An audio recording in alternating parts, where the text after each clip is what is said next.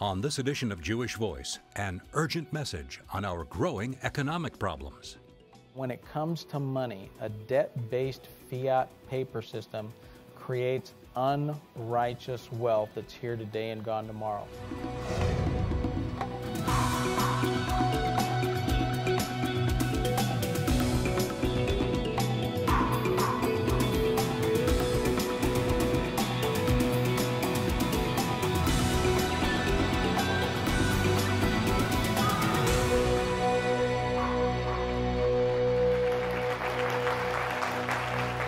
Shalom and welcome to this edition of Jewish Voice.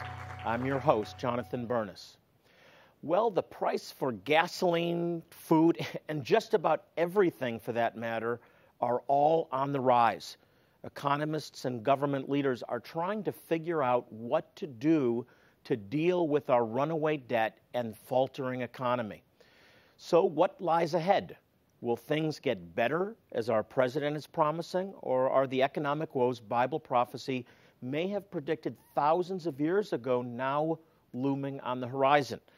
In just a few minutes, economic expert Norm Franz is here to answer those questions and help us to understand what this all means. And if economic downturns and even economic collapses ahead, what can you do to prepare for it? Then later in the program, I'm going to continue my teaching on how you can experience the breakthrough that you need for your life, especially during the greatest trials and most difficult seasons of your life in my series, Jacob Becomes Israel. First, though, I want you to meet an Ethiopian woman and her daughter from the city of Addis Ababa, Ethiopia. They, along with their other children, have no home. They live on the streets, struggling to survive day by day. But life changed for them when they wandered into our Jewish Voice medical outreach. Take a look. This beautiful mother and daughter are homeless. The mother begs money to survive, just to provide food for family. You can see their clothes are worn out, the shoes are worn out. Her 14-year-old daughter came barefoot with abdominal pain, and we're able to give them free of charge medical care and medicines. They're going to make them feel much better. I asked them if they have a home. They said no, they live outside and sleep on the church grounds outside the church. And we're going to give them not only the medicines that they need to help them, but these beautiful blankets that one of our donors hand-sewed for people just like this mother and daughter. Aren't they beautiful? The heart with the Star of David. We're going to give you these. These are from Yeshua. The Lord's giving you these as a blessing, because he wants you to know that he loves you both so much. God bless you both. And thank you for making it possible for us to help needy Jewish people like this, not only with medicines and eye care and dental care, but with just very practical things like blankets. And it's cold at night here, and now they're going to be able to sleep a little warmer. A medical checkup. A simple prescription, eyeglasses, a warm blanket. You know, these things may be taken for granted where we live, but they are precious to these impoverished Jewish people living in Ethiopia. Would you like to help serve the Jews of the Beta Israel tribe living in Ethiopia? Well, you can, by coming on one of our overseas outreaches to the Jewish people. We need your help. You don't have to be a surgeon or a dentist. You don't even have to be a nurse. All you have to do is be willing to love, pray, and serve for a week to 10 days overseas. I promise you this, if you join us on a Jewish Voice outreach, you will be blessed even more than the people that you help. If God is tugging on your heart, I want you to call, or you can email or log on to our website today to find out more. Well, Norm Franz is a recognized authority on the problems facing the world's financial system. He has studied how the Bible and its prophetic predictions are coming to pass in these crucial days and times. Recently, I spoke to him about how we as believers can prepare for the likelihood of economic hardship and actually prosper in the midst of crisis. Norm, contrary to the rhetoric, you use the word Babel, which I think is very appropriate, that we're hearing from our government. We are not seeing a recovery, an economic recovery. This is going to collapse. Talk about why. Exactly. The reason it's going to collapse is because it's built on a system of dishonest weights and measures in our monetary system. It uses, in ancient times, that system would debauch the currency using a dross metal, where they would put a lighter, cheaper metal into the silver. Today, that same principle is in our monetary system, only the dross is not a metal, the dross is debt. And that has created the global debt bubble that is in the process of collapsing right now, pretty much all the way around the world, and that has even knocked on the door of the United States. And just as Greece, for example, is at 100% debt to GDP, the United States is currently at about 75 to 80% debt to GDP, annual GDP, and we're headed towards 100 and more. And in the end, because again, we have to understand that when you transgress God's laws, God's righteous ways of doing things, the inevitability is that a curse comes back on whatever it is, and that curse ends up being a judgment. So that's what's going on, and it's not another cycle. We're not going to go through another cycle. This is the end of this system, because the globalists in this around the world want to bring us into a new world order, which will actually be the fulfillment of what the book of Revelation calls the mystery of Babylon.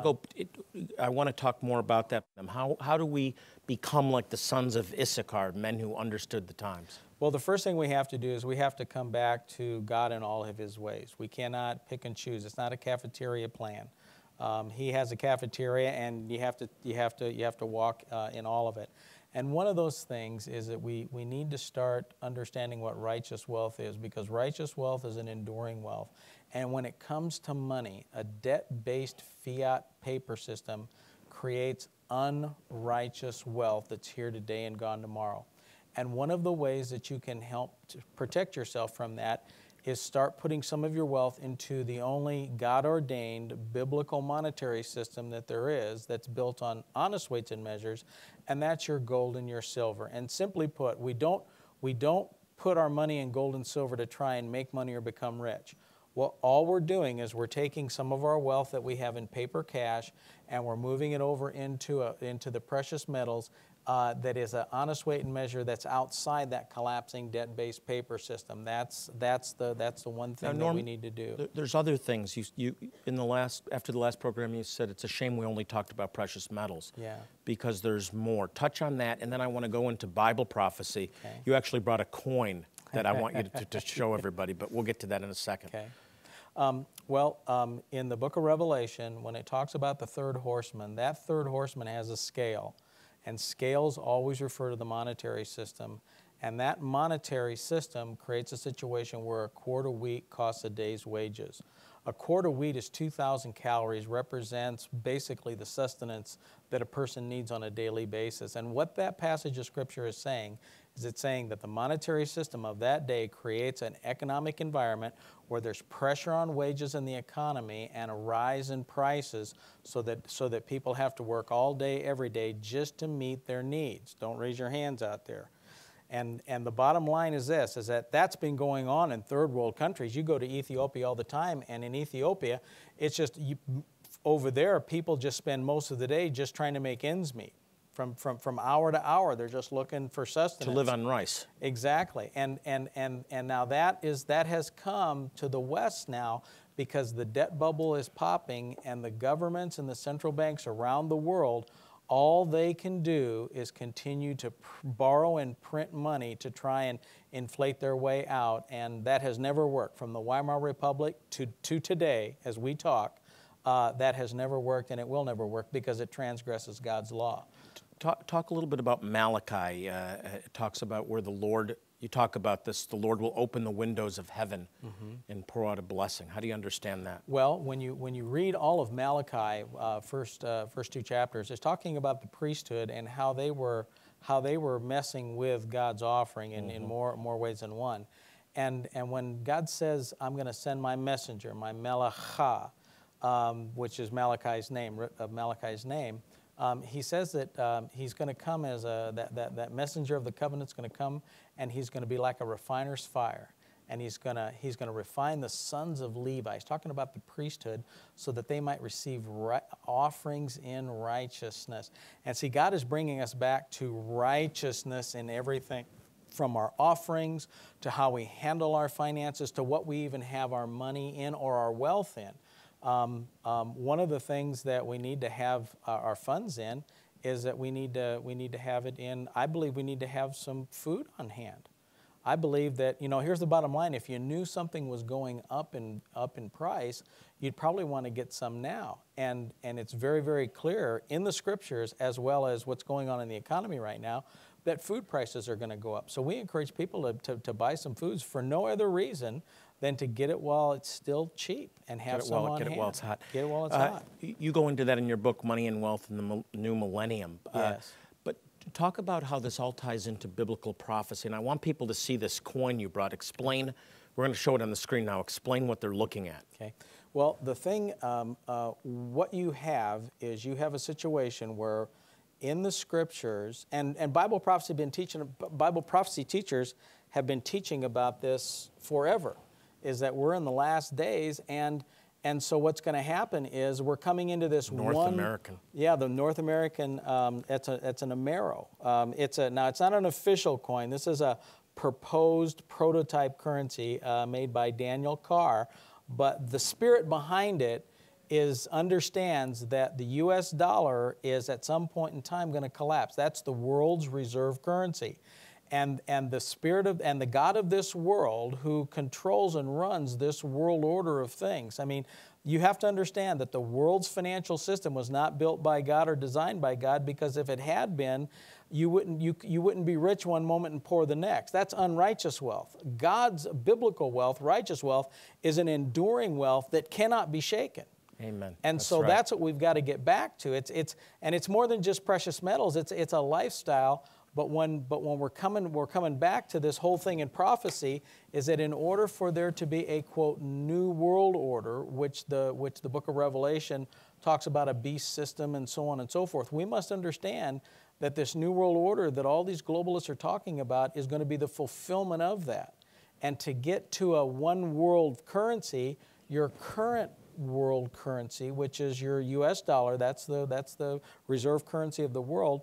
If it's working, you won't need a new currency. But if it's not, you do. And that's why you're going to have crises, because out of crises comes a new order, that new world order. This is being architected. Yes, architected, absolutely. By people like George Soros, but really by the enemy, of course. And the Bible's clear about this. But do you see our current administration heading us in this direction? Purposely? All governments are part of that beast system. Even the conservative right. We must understand, and I try to tell people, that Jesus was not a Republican. He was a Torah-observant high priest Jew, and if you want to see conservatism, that is biblical conservatism. The conservatism we have today is a secular U.S. constitutional conservatism, but it is not biblical conservatism. So everybody's a progressive, and everybody in the end is moving toward a new world order. Some are just going, the left is going 50 or 100 miles an hour, and the right's just going 50. Norm, we just have a couple minutes left. Give us some final scriptural wisdom and some good news, because there is good news out of all this. Absolutely. We encourage you to just storm-proof your house.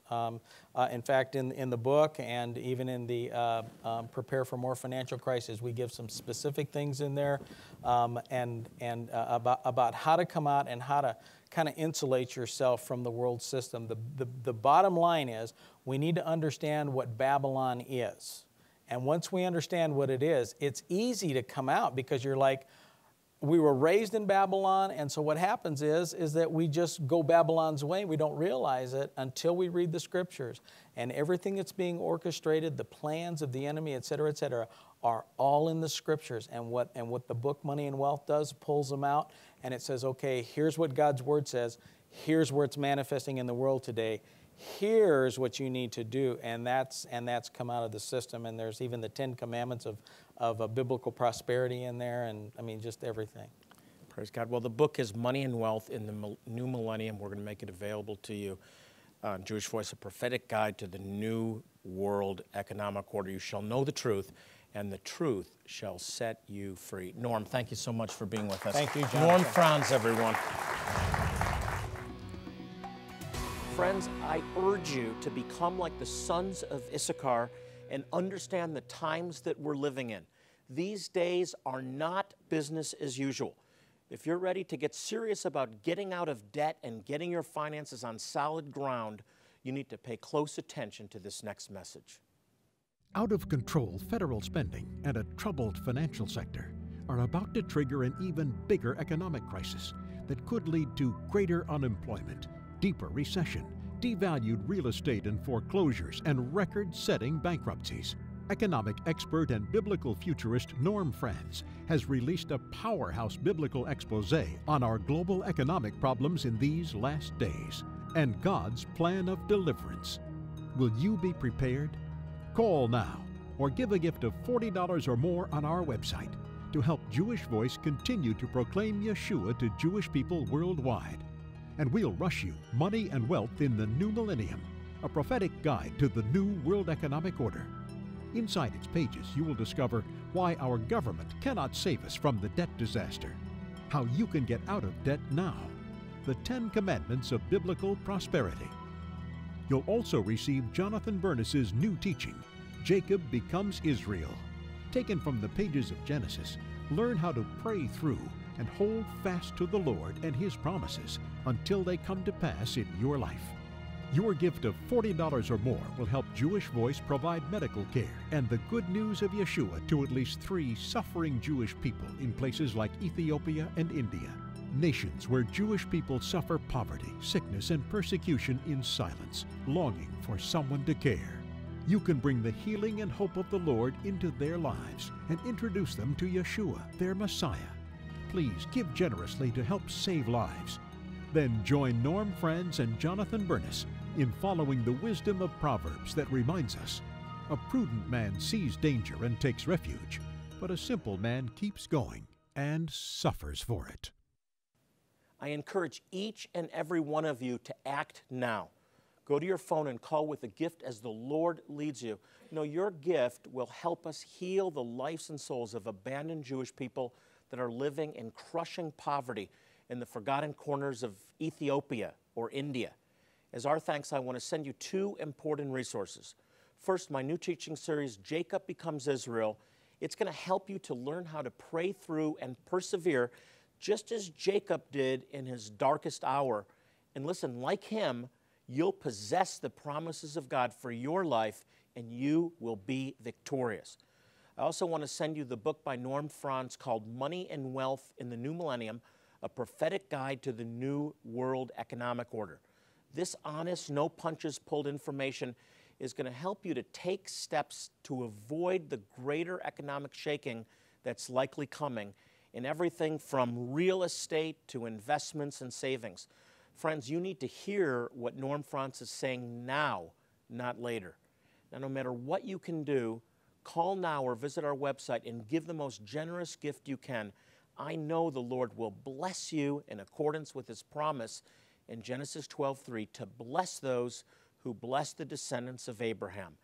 And that is exactly what you'll be doing by calling today. Now let's learn about how to make it through the greatest challenges and trials of life by grabbing hold of God as I continue my teaching series entitled Jacob Becomes Israel. When I became a believer, I had no intention when I prayed the prayer of salvation to give up everything that I was enjoying. God had to do that in my life. So I prayed a prayer really to appease the Bible study teacher that was pushing me. What happens after you die? If you leave this Bible study and get hit by a car, what happens? And so I felt so much pressure. I prayed with him. And what happened was that God had other plans for me because I wanted to go on my way and forget this, but something had changed in my life. My head hadn't connected to the prayer, but my heart had connected. We need to learn to pray through. You know, we pray a prayer, we throw up a prayer, same way we drive through the fast food restaurant, and we expect that that's all we need to do and God's going to listen, and if he doesn't, it's his fault. No, it's our fault. Jacob understood that in this place of desperation, he wasn't going to let go. He wrestled all night, and some of you who need deliverance, some of you who need God's divine provision, some of you who need restoration of family. You may have had a spouse walk out on you. You need to pray through. You need to believe God through. So keep going. Keep pressing on. Don't give up. Amen. So now he wrestled alone, number one. Number two, he wrestled all night. Three, he wrestled all out. Look what verse 25 says, and we'll put it up on the screen for you. When the man saw that he could not overpower him, he touched the socket of Jacob's hip so that his hip was wrenched as he wrestled with the man. Think of the pain that he experienced. So he wrestled all night. He wrestled alone, but he wrestled all out. He wrestled in the midst of the pain. You may feel like you're in pain as you're watching this program. It's so painful. No one understands me. No one cares. But I want to encourage you. God cares. You're not the first one that's walked through pain. And we need to realign ourselves with what the Word of God teaches. Does the Bible say that when we accept Jesus, the pain will all go away? That there'll be no trials, no tribulations? Quite the contrary.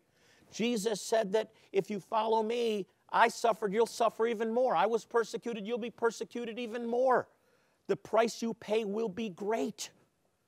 But I'm not going to remove those circumstances for you. I'm going to be with you in the midst of those circumstances.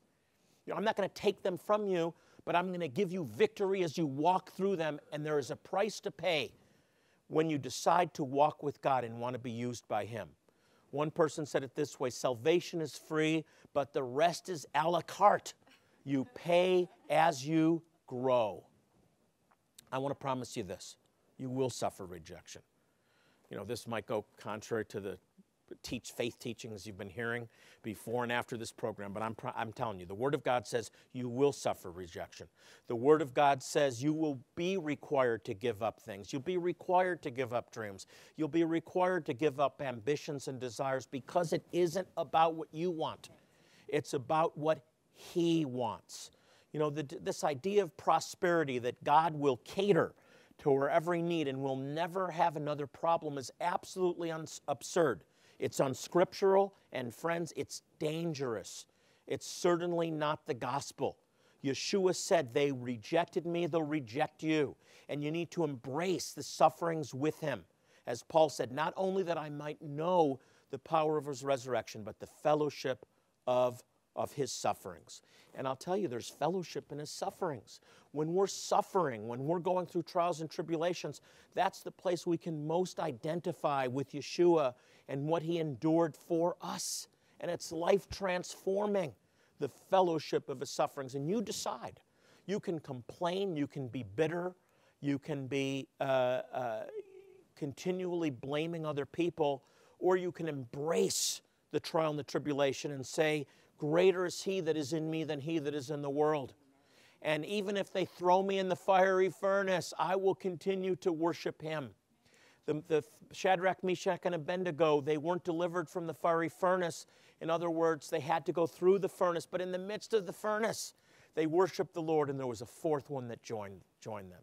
And I believe it was Yeshua. So we need to press on through the pain and move forward.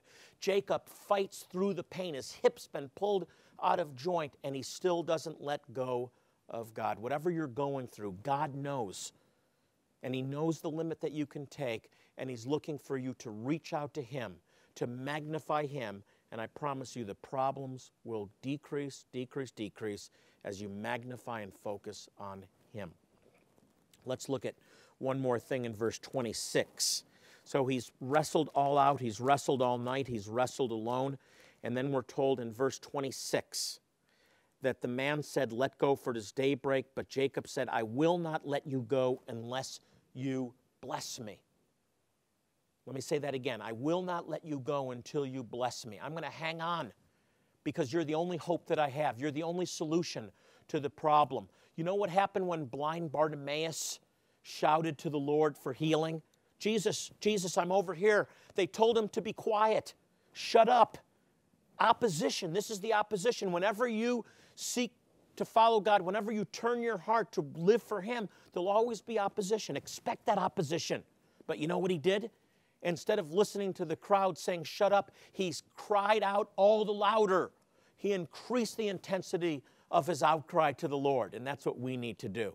The woman with the issue of blood, it says that she was weak. 14 years she had suffered this ailment, been to many doctors, no solutions, and they tried to push her away. But you know what the Bible says? She was so resolute, she was so determined that she pressed through the crowd because she knew that if she could just touch the talus, the hem of his garment, she would be healed.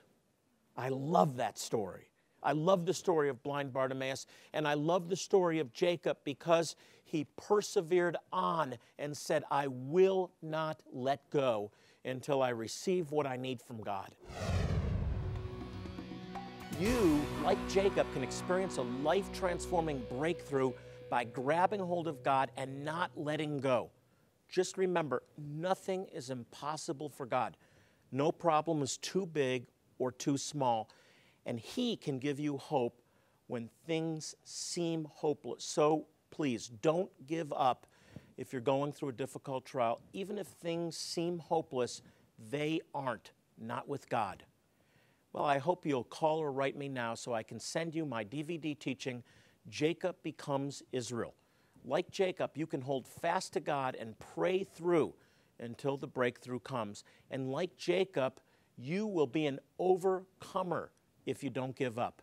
I also want to send you Money in the New Millennium, a prophetic guide to the New World Economic Order by Franz.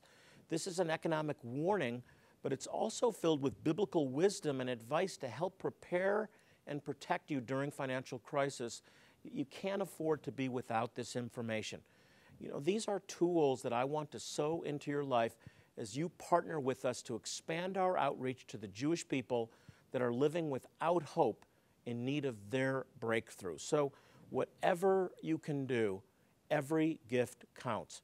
And thank you for helping us to reach the Jewish people, even in the uttermost part of the world, with the good news of their Messiah. Also, you can now join us as a friend on Facebook. Just search us the next time that you visit your Facebook account and click on the like button. You'll enjoy all the additional features and content we have for you there, along with the many wonderful friends that you'll meet. Well, that's all the time that we have for today. So until next time, this is Jonathan Burness reminding you to pray for the peace of Israel. The Bible says they shall prosper that love thee. Shalom, and God bless you.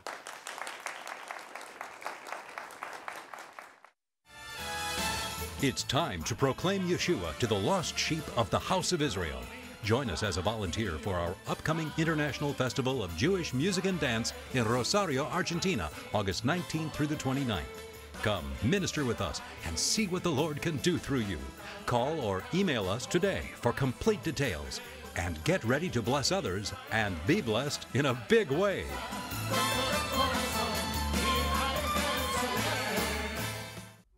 Jewish Voice is made possible by the support of friends and partners like you.